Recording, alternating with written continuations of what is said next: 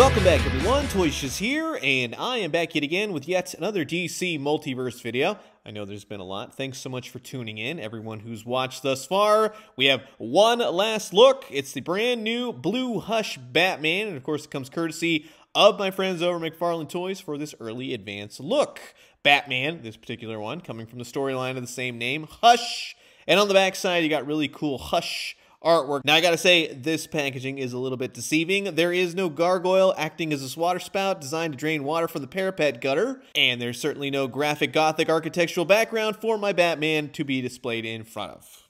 You gotta do better, McFarlane. Anyways, here's the barcode for when these start to hit store shelves. Hopefully, fingers crossed, you should start to see them popping up in February. So, this is going to be an absolute blast. Sit back, relax, grab yourself a nice hot cup of coffee. This is an early advance look at the upcoming McFarlane Toys DC Multiverse, the Blue Hush Batman.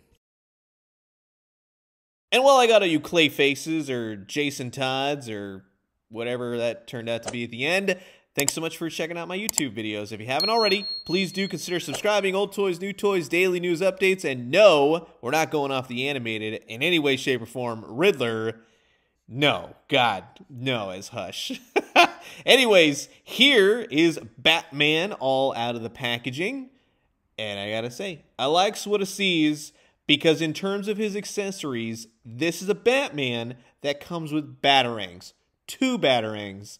And that is perfect for me. As I've always said, Luke Skywalker needs a lightsaber. Spider-Man needs webbing, and Batman needs his batarangs. He also comes with fisted hands. Now, one of these contains the kryptonite ring from Hush when he clocked Superman to snap him out of whatever Poison Ivy was doing. I don't actually have that figure. I know that was a gold label on McFarlane Toys' website. I just didn't care for the face portrait and didn't buy it. But it's nice to have the kryptonite ring. Now, one caveat to that is while you get 2 fisted hands, the gloved hands are different from the other hands that you can apply. So the batarang holding, you see the difference? I just really wish that they matched a whole heck of a lot better. Blue Bats! Now this is a figure we've definitely seen before. There's nothing new here except for that awesome head portrait he's got going on now. Now that's a good looking Batman head portrait. I like the eyes. You got a little gray under the eyes, a little black. You got some nice neck rotation. I'm okay with the articulation, except for the fact that it sports the old articulation with the ball-jointed ankles. So it would have been nice. They do have properly painted gloves this time around. Remember when I did a tutorial on the Batman versus Hush?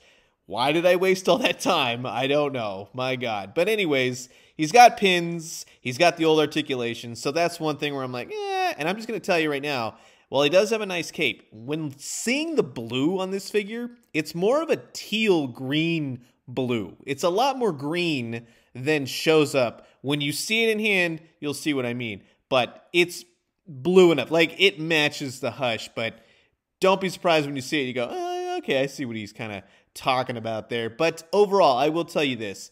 I'm really into the whole blue Batman. Black and gray used to be my Batman colors for years and years. I'm really digging blue and gray Batman. I think that that's really cool. That's just where I am in life, right? Blue and gray Batman. Again, standard articulation for this figure. He is kind of back heavy when you want to stand him, and the ball joints right here certainly don't help. But that new articulation on some of the figures we've been looking at recently, that's where it is at. Not much of an ab rotation. He just looks good. We'll just say that in any capacity as Batman.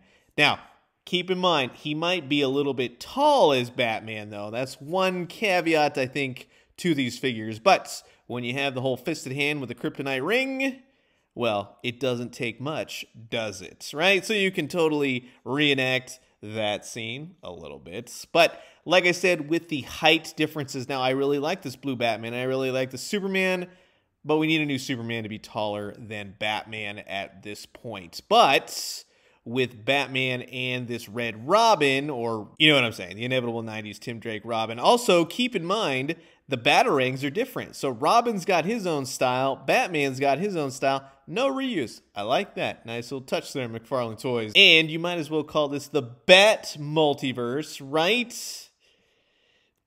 I'm not even joking you. There's a ton of Batmans in this line. And I gotta tell you that these are a couple of my favorites. Also, a couple ones I just grabbed just so some differences here and there. One of them lights up. But I really like the Speeding Bullets body for Batman. I would like a standard Batman, perhaps a blue and gray Batman.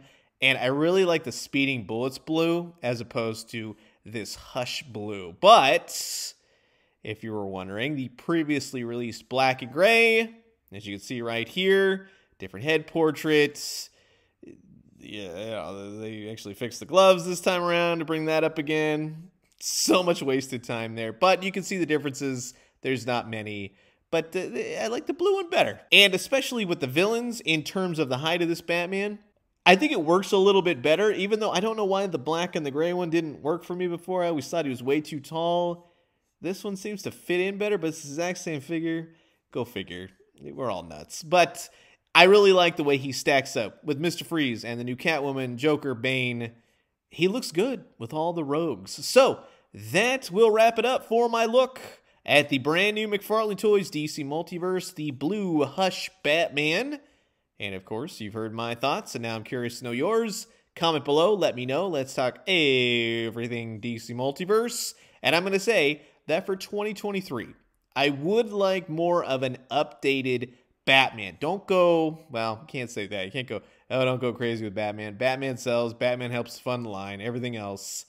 But a more standard light blue and gray, maybe like a 70s, 80s-ish Batman. I think that would be kind of cool. We got year 2, but the articulation needs to be updated.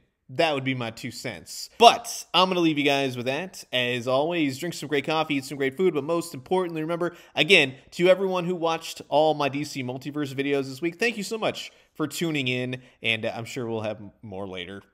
Most likely, most definitely. And when we do, let me know what you found. I'll talk to you guys soon. Adios.